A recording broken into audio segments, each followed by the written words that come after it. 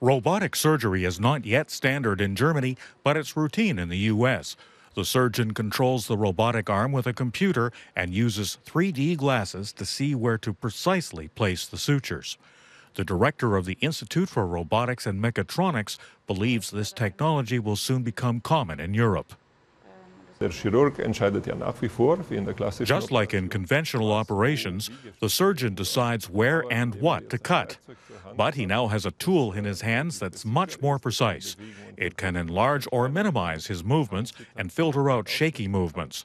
That way the movements become much more exact, and that makes the operation more precise.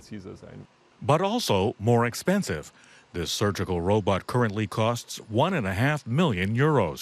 But the price is already falling just ahead of its official launch.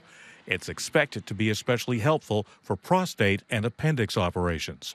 Medical technology is one of the fastest growing industries. This robot sterilizes and sorts surgical instruments.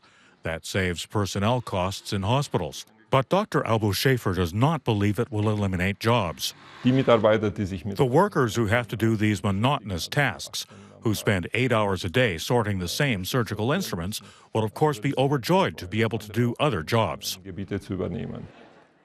At the University of Bielefeld, scientists are testing the humanoid robot Now, which helps teach languages to children. 4-year-old Timo is learning English. Now it's your turn. What color is the block? Blue. The robot does not replace a teacher, but only functions as an important adjunct to a human instructor. A technical system like this is, of course, incredibly patient. It explains something for the 100th time just as kindly as it did the first time. If we consider language training of migrant children, of course, the teachers here in Germany may not necessarily speak the child's mother tongue.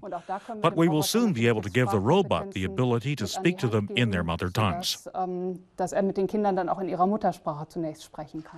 Now won't just teach, the kids will also be able to play with him. But it will take some work to give him the ability to keep up with child's play.